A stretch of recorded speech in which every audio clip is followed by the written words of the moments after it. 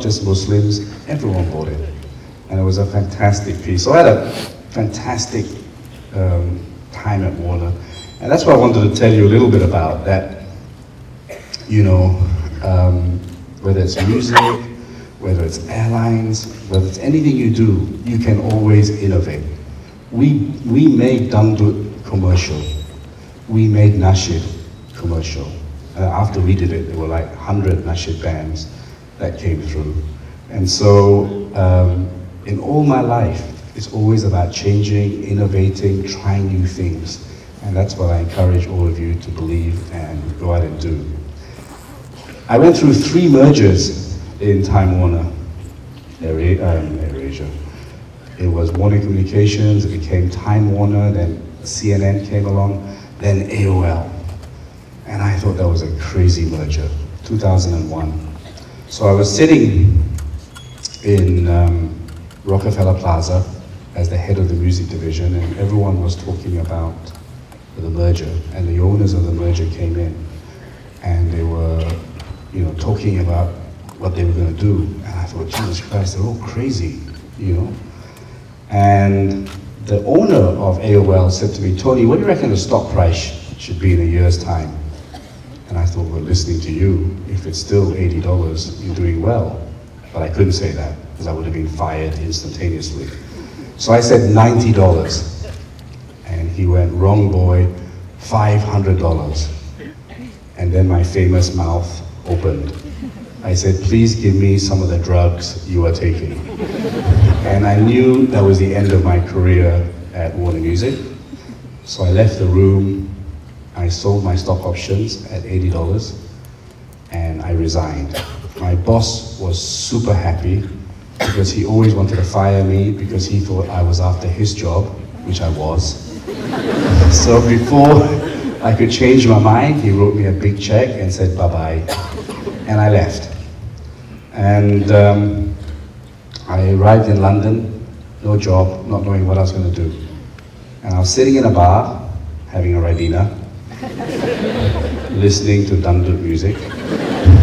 And I saw a guy on television called Stelios, and he owned an airline called EasyJet. And I think, there we go. And I always wanted to start an airline. And I'll explain to you right at the end. It was always my dream to start an airline. And I thought, I'm going to do this. So I went to Luton Airport, which is a similar airport to Subang. Nice, low-cost, cheap airport. Not like KLIA 2, Frankenstein Airport. Nightmare on Elm Street Part 5. Even the Koreans use KLIA 2. Smart ones realize what I'm talking about. I can't say anymore, otherwise I'll be in jail. And I saw people flying to Barcelona for £8, flying to Paris for £6, everything was orange. And I thought, I'm going to do this. Just at that moment. I've always wanted to own an airline, I'm going to do it. Now there's a very fine line between brilliance and stupidity. Right, so Captain made a really bad mistake. That's the fine line. But I thought, I only live once. If I fail, I fail. But at least I tried. Which is the 3rd lesson today. Try. Don't worry about failure. Because you don't want to be there at 55 and say, I wish I did that. You know, because it's too late. You can't press a rewind button. You know? At least you try, and guarantee you, if you put your heart and soul into it, you will succeed. I 100% tell all my staff that if you put your effort in, if you live your dreams, you will get it. Don't listen to anyone's advice. Your own heart and your own passion is 90% of the trick. You know, you only have one life, as I said, and you might as well make it a positive life. Us Malaysians spend too long complaining about this, complaining about that, everything's bad, everything's wrong, but we live in a fantastic country that anything is possible if you put your mind to it. And so, I said I'm going to start an airline. I had no money, no experience, no sugar mommy, no sugar daddy, nothing. No political connections. I only new vice chancellor from the Dangdut Club. That was my only link into the government of Malaysia. Later we're going to do a Dangdut song together, so get ready. Where was I? I called my wife up, who's now my ex-wife actually, and said, I've left the music business, and she was really happy. She never liked the music business. And I said, I'm going to start an airline. And after she stopped laughing, I said, no, I really am. She said, why don't you open a roti canai store? You have the stomach for it. By the way, the stomach is going soon, okay? Won't be there much longer. And I said, no, I'm going to do this. And that was it. That was in July, or maybe March or April of 2001. And so I came back and I called Kamarudin, my brother from the music industry. He owned Roslan Aziz Productions, which was the home of Sheila Majid and Zainal.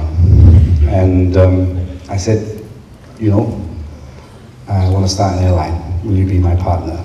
And he said, okay, no problem. He never asked business plan, how much. You had to be a little bit crazy. Because if you went to a banker or UTM lecturers, they just would have laughed at you. So Kamarudin said, okay. I told him the rough business plan. He said, okay, 50-50. I said, no, it's my idea, so I want 51. And he said, okay. And I said, can you find me 20 million ringgit? He said, okay. Then we roped in Aziz Bakar. Aziz Bakar was the CEO of BMG Music. You know, BMG had all the same type of artists. Surge, Wing, Slam, they're all the same. Just one had longer hair than the other. We were much more creative at Warner Music. So I told Aziz, I said, Aziz, do you want to join in? And he went, yeah. So he joined in. Again, no business plan. So 3 music guys, right? Well, Kamarudin was a banker, sort of. So we're having a roti canai in Dayabumi, and the guys, I think Aziz said, hey, how do you get an airline license? And we all looked at each other. Yeah, how do you get an airline license? It's not like you can go to Carrefour and buy one. And then Aziz mentioned the magical Malaysian words.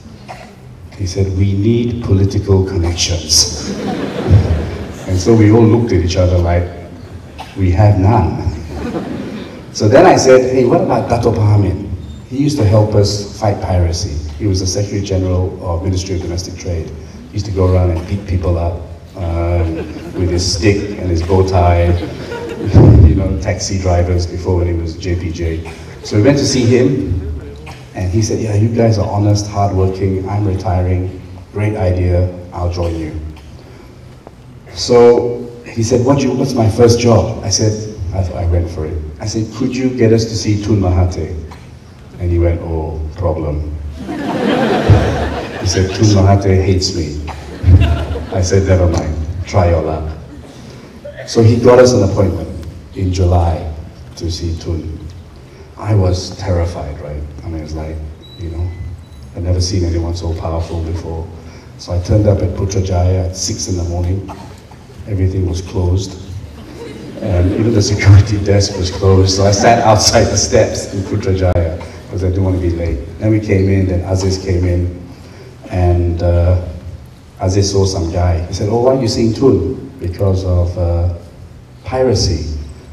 And we said, no, we've given up on piracy. And I know not a single student of UTM has ever bought a pirated product. Because you're all professional, well trained by Chancellor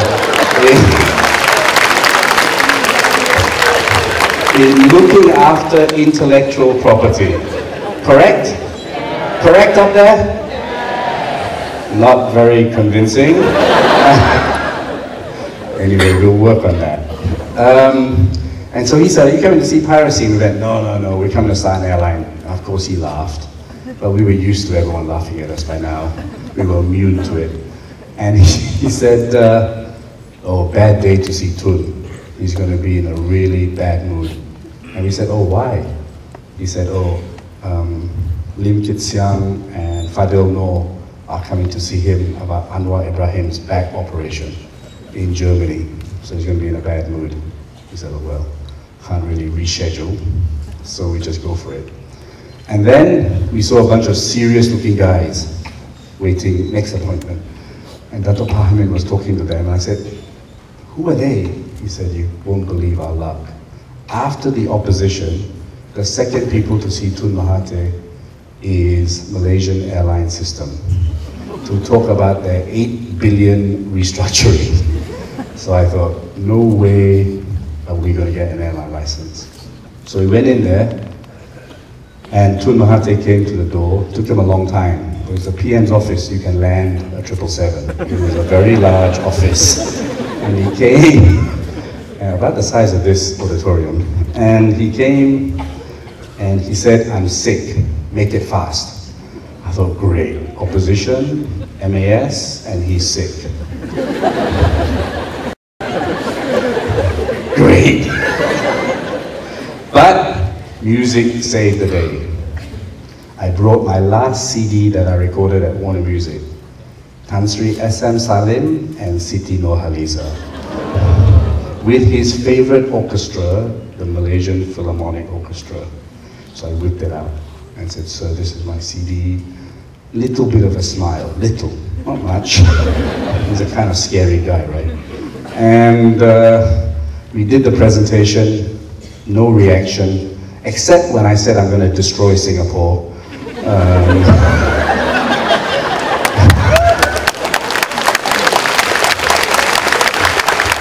I said, sir, there will be a date when Malaysians don't fly via Singapore, they will only fly via Malaysia, and I will destroy Singapore.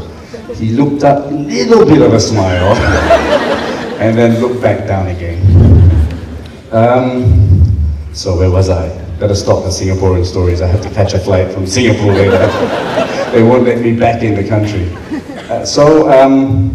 Finished the presentation, and he was really switched on. He knew about low-cost carriers, he knew everything. He said, I like this idea, you have my blessing. And he said, you will succeed because you are not from the airline business, and you have so much passion. So we're like, ah, oh, yeah, 1 nanosecond. Then the but came in, but. Oh. He said, no new airline. I've had too many failed airlines, you have to buy an airline. So we came out of the room, all very demoralized. I'm an optimist. I'm always positive, like, hey, who was I to see Tun Mahathir? Someone's on our side. So I said, there must be an airline for sale. And we saw one airline called Pelangi Air. You had to be God or pretty close to God to turn around that airline. I think their accounts should be in Museum Negara. I've never seen anything like it. And then there was AirAsia. Kind of heard about AirAsia, and then you didn't hear about it. So I found out it was owned by DRB Highcom. And when I was playing golf one day, in the good old days when I could play golf, I saw the corporate comms director, and I said, hey, you have an airline? He said, yeah. I said, can I buy it? He said, you can have it tomorrow. And I said, oh, good start. So we went to see Dato' Tik, who was a fantastic guy. He said, consistent. He said, you can have the airline tomorrow. He said, how much will you pay us for it? And I cheekily said, 1 ringgit. He said, yeah, you can still have it tomorrow. I thought, damn, I should have said, pay me to take this airline away. So on September the 9th, 2001, we bought AirAsia, subject to due diligence. Why subject to due diligence? Me and Kamarudin were remortgaging our house to get some money, because me and Din only had 1 million ringgit. That's all the money we had to start AirAsia. And it's true, no exaggeration. As I said, no sugar mommy, no sugar daddy, no sugar kids, right? We started this airline with 1 million ringgit. 3 days later, 9/11 happened. Welcome to the aviation world. But Kamarudin said, should we still do this airline? I said, yeah, people still have to fly to KK. Let's do it. And on December the 8th, 2001, that's me and Din, we bought AirAsia with 254 terrified staff. Because they had only seen me on Anugerah Industry Music, and now I was the owner of their airline. And 2 planes and 200,000 passengers. That was Subang Airport. So that was the old AirAsia, with a bird on the wing. I don't know why airlines love animals, right? We have lions, we have tigers. In Subang, there's one named after an insect, firefly. Really stupid name. Because it's the shortest living insect in the insect kingdom. Okay? So, you know, I've dealt with all of them. Birds, kangaroos, you name it. So I decided to get rid of the bird. I thought the bird was facing the wrong way anyway. Now, if you think, for all the marketing students here, if you think of the world's biggest brands, you'll think of, if I say Shell, you're all thinking of the Shell logo. If I say Nike, you're all thinking of the swoosh. If I say Coca-Cola, you're thinking of Coca-Cola in writing, right? There are no 2 images in your mind. So, and really, when I say UTM, your strongest image is UTM, not so much the shield, right? But at least you put it together. So if you think you're spending money, of which we had none, why spend it on 2 images? Spend it on 1 image. So we got rid of the bird and we decided AirAsia would be our logo. And so we put all our money towards 1 image. So as you go on to be entrepreneurs and build your own businesses, remember 1 image is always better than 2, right? And I thought blue and green, why 2 colors?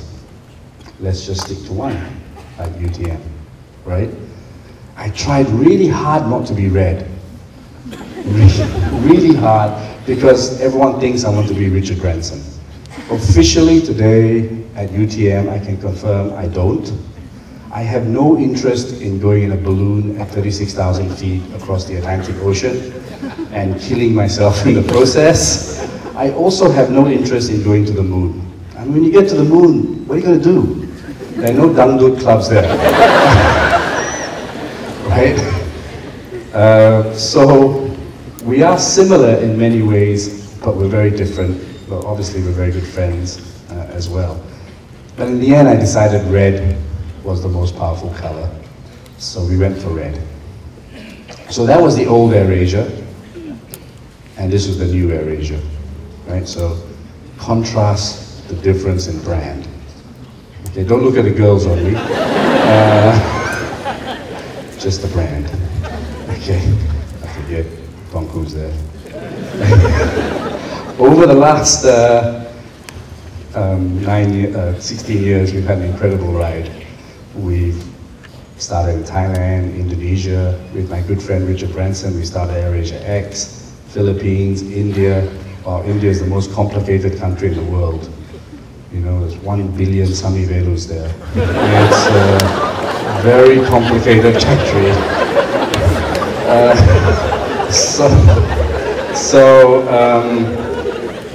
Oh yeah, I forgot you're live streaming this, so I won't be able to go back to it. So it's important to have humor, right? And we have Japan starting very soon, and Vietnam and China. Can you imagine a small Malaysian company that's now in India and China? It's remarkable. It shows you what you can do when you put your mind to it. We started with 2 planes. We now have 220 planes. We started with 200,000 passengers. This year we will carry 73 million passengers. And we started with 200 staff, and now we have 20,000 staff. But we don't have a single union in our staff. We are one family, and virtually everyone has my mobile phone number and can contact me whenever they want to, which they do. I'll talk to you a little bit about that. That's kind of our secret. And this is last year's chart, so this year will be 73 million. Only the 3 Chinese airlines are bigger than us in terms of passengers. We're bigger than Emirates, we're bigger than Singapore Airlines, Captain, and so on and so forth. So 16 years ago, we had 200,000 passengers. Now we're the 4th largest airline in the world. That's because we're Malaysian. And Malaysians can do anything they want if they put their mind to it. And as was mentioned by my wonderful MC and his wife, we've won the world's best low-cost carrier 9 times in a row.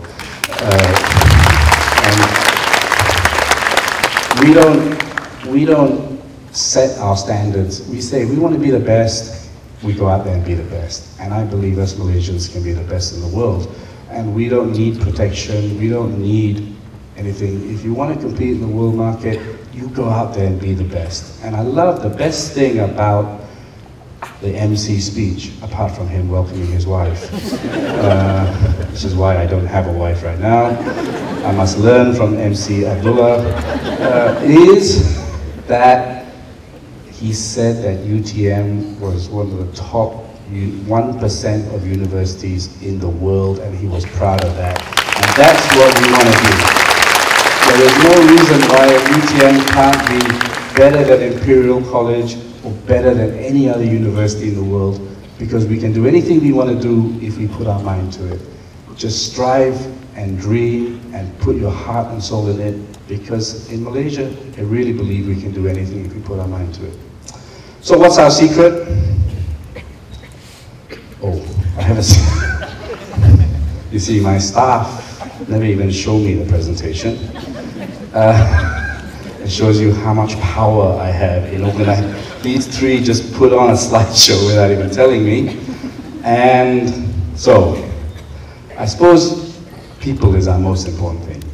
And as CEO, I don't sit in an office. I dress down. I dressed up today for Tuanku. But I got permission as well. I sent her WhatsApp. I said, I'm not super smart, is it okay? And she said, come as you want. But I didn't literally take that. And I dress down. I don't wear expensive clothes and a suit, etc., because I want my staff to feel comfortable with me. If you wear a suit and surround yourself with bodyguards and all this stuff, you kind of put a distance between yourself and your staff. When you look worse than your staff, when you dress worse than them, then they feel very comfortable to talk to you. I mean, look at these 3 guys, they all look better than me. Aziz has got a new suit, probably for Tuanku. And, you know, it gives me a problem. Malaysian airports generally think I'm a Bangladeshi immigrant that's just bumped off Biman. Who are you? Oh, Tony Fernandes, okay. They thought I'm a legal Bangladeshi and they want to deport me tomorrow. But I don't mind, because it makes my staff feel comfortable. We have no offices, we all have a desk. It's very transparent. Everyone says they have an open office and open door policy, but then the door is always closed. For us, it's completely open. Everyone can see what I'm doing and vice versa. And I think to be an effective CEO, all of you one day is going to be CEOs or senior management, you have to get down to the ground and be prepared to do the job that your staff do. So I'll tell you 2 stories. When we went from Boeing 737 to Airbus, it was a few inches higher. And so my boys told me we need belt loaders, the things that, and we used to just throw the bags into the 737. Actually, not throw the bags in. Lovingly put the bags in. My staff said, we need belt loaders. And I said, no, we can't afford them. So when I was carrying bags, they put me on the Indonesian flights. Now, people who fly on AirAsia generally bring their house with them. People who fly to Indonesia bring their neighbor's house as well. So there were a lot of bags. And I almost destroyed my back in the process. And so I said, I'm wrong, you're right, we go buy belt loaders tomorrow. Now, if I didn't do that, and I sat in my office, I would have made a big mistake. I would have destroyed many people's backs, plus I probably would have started a union, right? So it's very important to get down to the ground and do your thing. I was a cabin crew, which is really a tough job, and the toughest job in AirAsia is actually check-in, guest services. That is the hardest job in AirAsia, and you know, I really respect all my guys, and there are two of them there who run JB. They've been with me for 100 years. Please stand up. Jackson and Ibrahim, who are amazing guys who spend all their time in the airport, otherwise they'll be fired, and drive me around JB in the worst cars known to mankind, but the best people, and that's what we're all about. And you know, I don't mind when I'm on the plane, picking up rubbish, helping the crew out, carrying the bags, doing whatever. It's a very flat structure, and that I think is a success. There's no hierarchy in AirAsia. It is very, very flat. We really are a family company. And if you don't believe me, you can ask them later and they can say, no, Tony's a liar.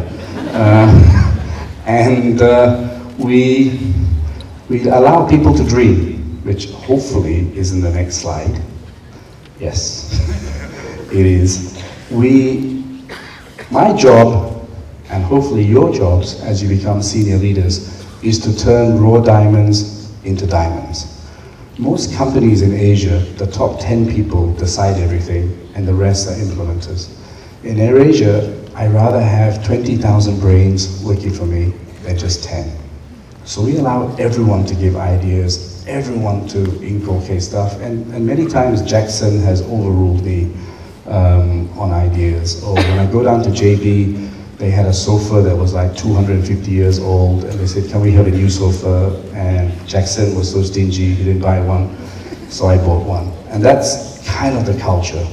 But we couldn't have grown from 2 planes to 200 planes without great people. And so I looked unconventionally for people.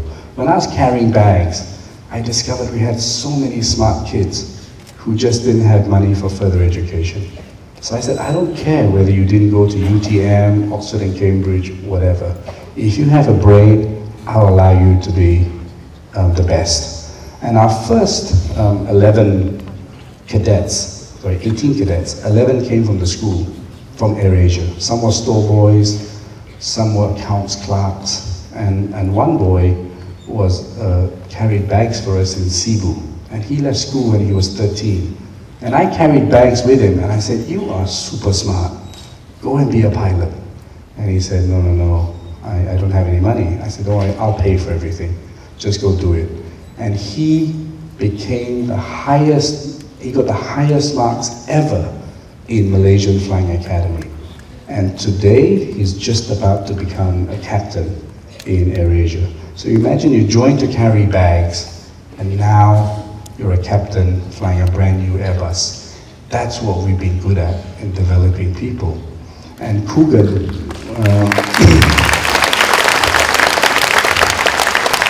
Coogan was a dispatch boy, who was my dispatch boy. He wanted to be a pilot.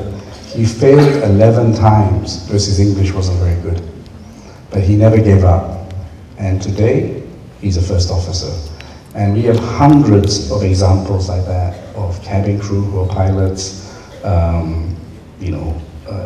office people who are pilots, etc., etc. That's our skill set. Logan was a Singapore Airlines cabin crew. He saw me in Singapore wearing that stupid Singapore Airlines uniform at the passport queue and said to me, can I take a picture with you? I said, yeah, sure. He said, I'd like to work for you one day. I said, sure, I'll interview you now if they allow me into the country. And they did. And I interviewed him, and he was super smart. And I hired him on the spot. 15 minutes later, we gave him a contract. He started as a guest service officer, and today he's CEO of AirAsia Singapore. So it shows you what you can do if you put your mind to it. And we have hundreds and hundreds of examples of that. So you look at Irene, our CEO, she was just working at Maybank and not doing very much, and now she's one of Malaysia's top in SIA. and or maybe last week. And I said, I went to my chief pilot and I said, why are there no female pilots? And he came up with the most ridiculous answer that can never be repeated in public again. And I said, look, if a woman can run a country, she can certainly fly a plane. And today we have 100 female pilots in AirAsia, which I'm super proud of. And a few months ago, we had the first ever flight. Captain was female, co-pilot was female, all the cabin crew were female, chief engineer was female, head of guest services that day was a female, and all the passengers were male. No. That last bit's not true. But I was very proud. It was a world record that we were the first airline to have an entire female crew. It made me very happy. And Captain Mona flew me down to Singapore the other day, and she could teach our male pilots a thing or two. Her announcements were impeccable. Her whole delivery was superb. I just sent a note out to all the pilots to say, learn from her. And here's another great story. So this girl, she came up to me in a bar. She was a stewardess and said, I want to be a pilot. I said, go for it. And then she said, a few years later, she called me up and said, everyone says I'm really beautiful. Can I take part in Miss Thailand? I went, okay, interesting concept. I said, okay, you can. If you win Miss Thailand, I get to use your photograph for the rest of your life for free. And she said, okay. And she took part in Miss Thailand, she won. She came 5th in Miss Universe, and now she's back as a captain in AirAsia. So we're the only airline in the world with a Miss Thailand flying for her.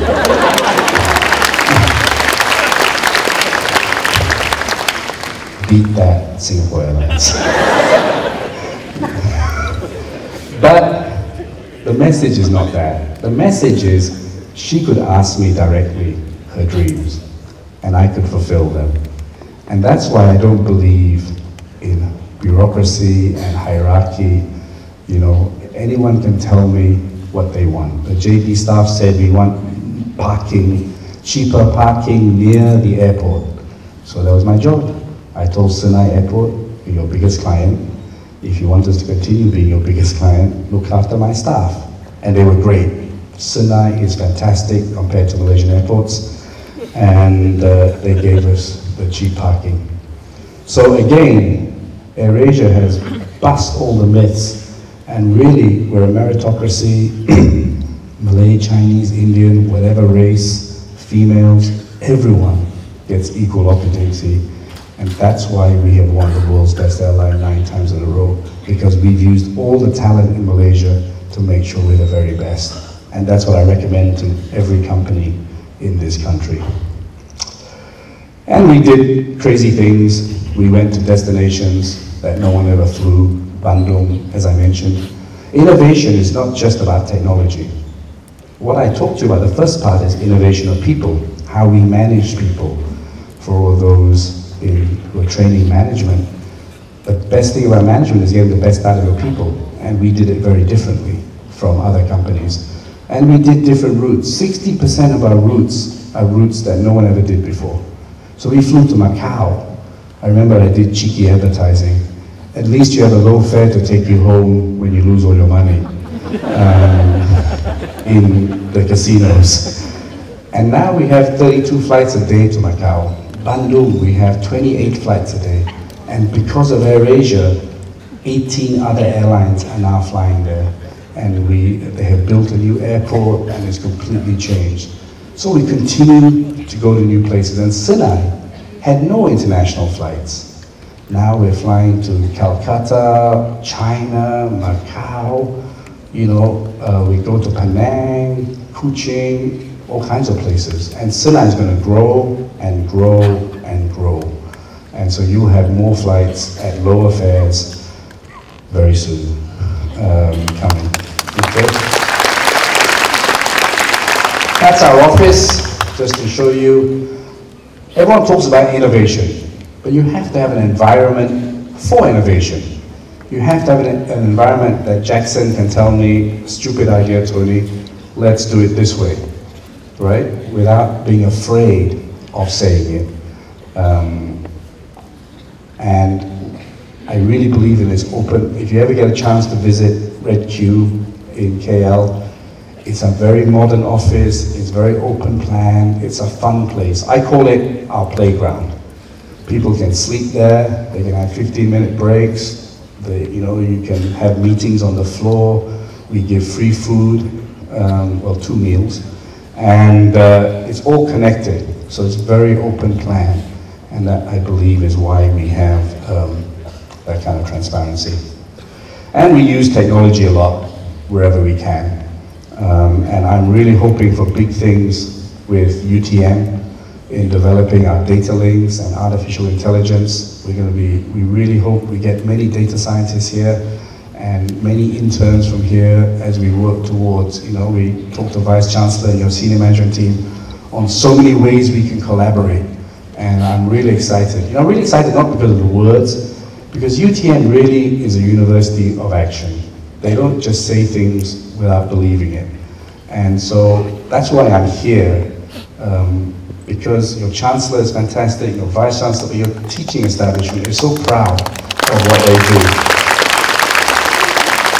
And so, today, I'm going to do something I've never done before in my life. But teachers, I don't think are paid enough. And so, from today, UTM faculty will get 50% off AirAsia flights. From Sinai. Jackson's face is changing. So we will organize it, Jackson will organize it, but Chancellor and Vice Chancellor, this is my thank you to all the dedication, to all the faculty, for all the hard work. I'll probably get a text from UPM in about 10 seconds. But so far, this is only for UTM. Okay?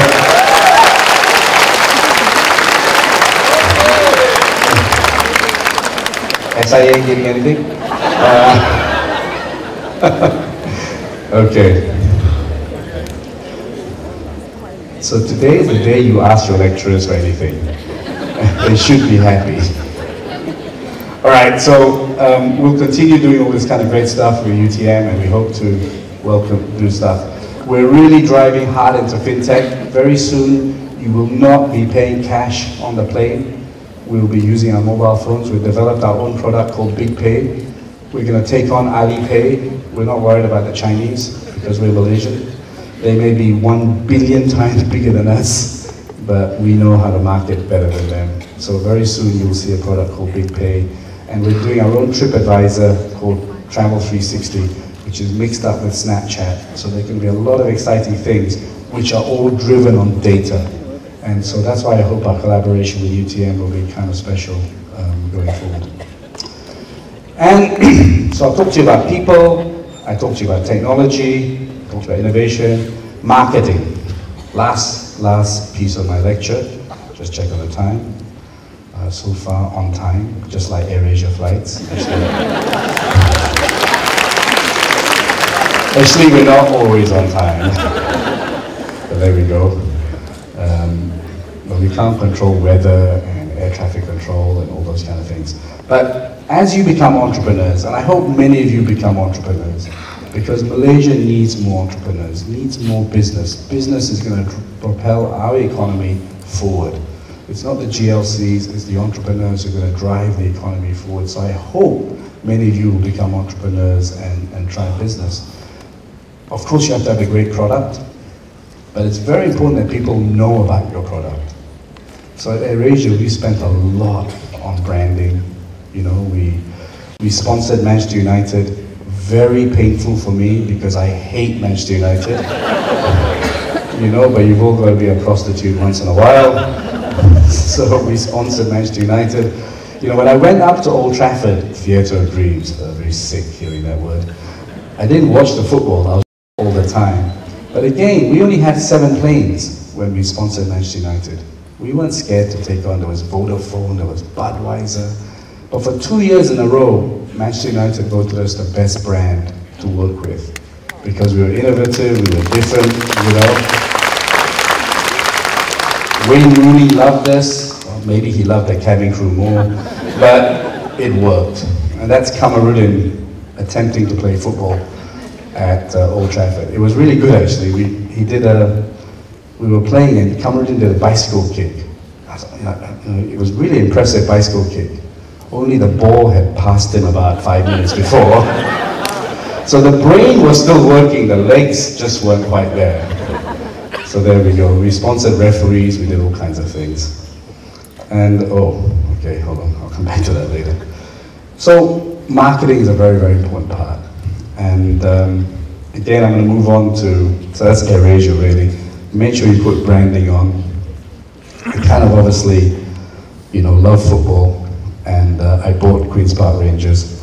And again, it's been mixed. We've gone up, gone down, gone up, gone down. But hey, it was my dream to own a football club. And I don't care whether it's not a success. I've been able to do something. And I hope there's a clip here later on, isn't there, which I'll show you. Because you got to live your dreams. I don't care that I'm not Manchester United or successful. I've sat there in the Premier League and I've watched some of the greatest teams. And I used to listen to football on the radio, shortwave radio. Most of you don't even know what shortwave radio is. But you have to hold it upside down, hold it by the fridge to make sure the signal is good. And there I was at Wembley Stadium watching, or there I was at Etihad, where the last game of the season, you know, if Manchester City won, they were champions. If they lost, Manchester United were champions. And it's a dream. And that's what today's about, dreams. It doesn't matter if you're not super successful, at least you do it. Oh, how does this work?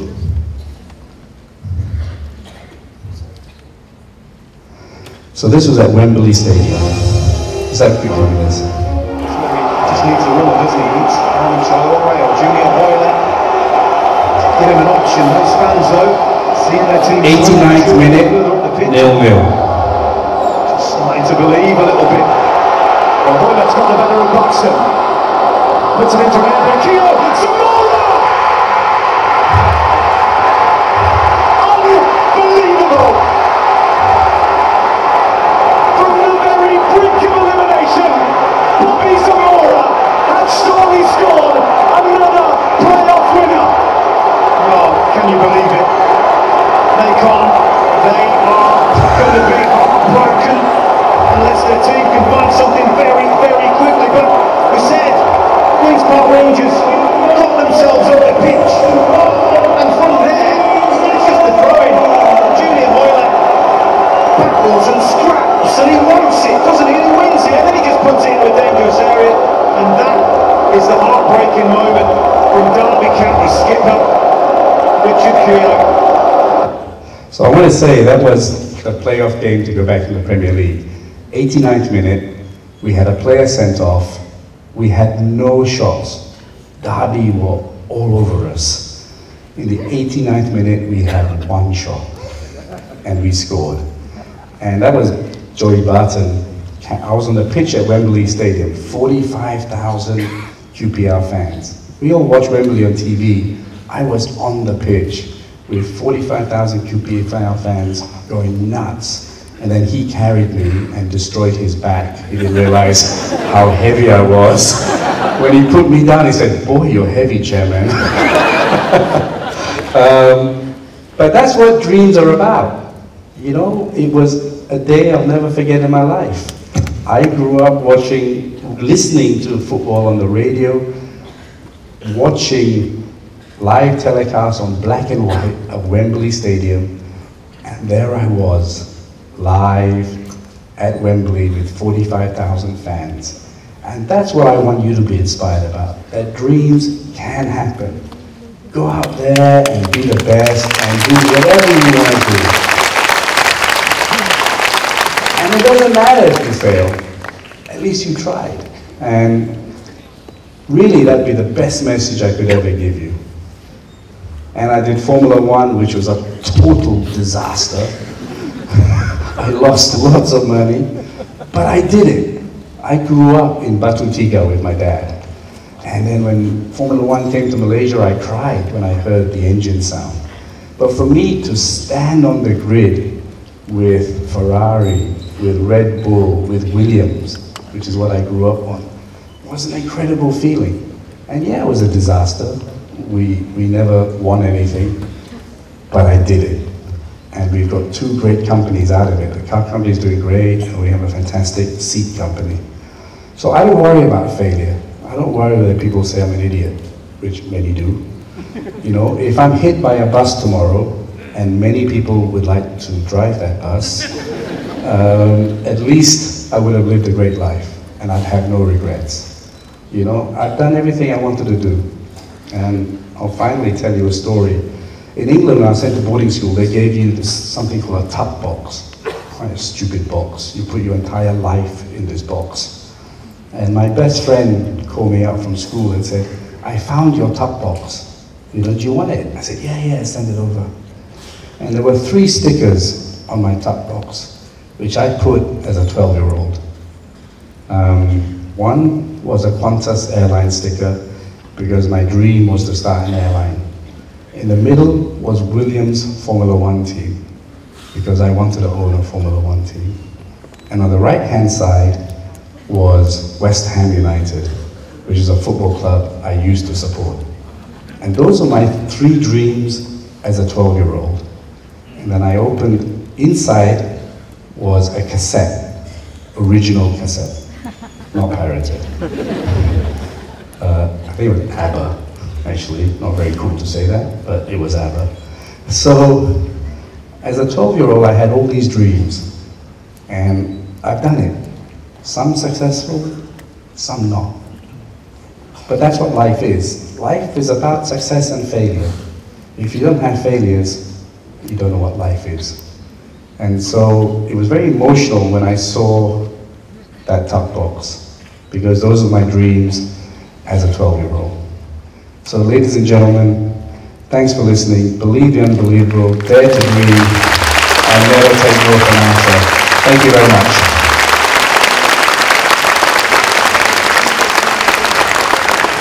Thank you, sir.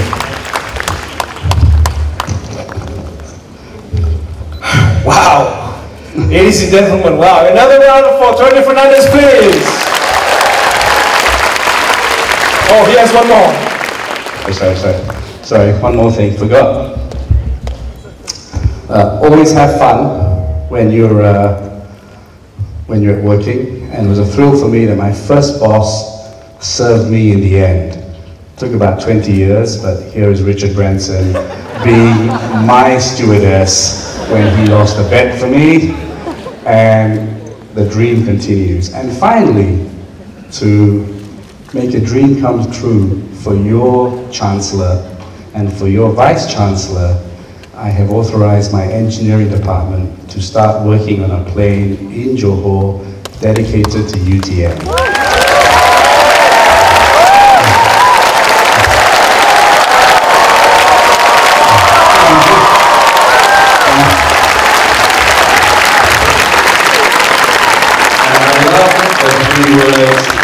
As MC said, cut from the same cloth, innovative, entrepreneurial, global. I love you all, UTM. Thank you very much. Thank you, Thompson. Give him a standing ovation, please.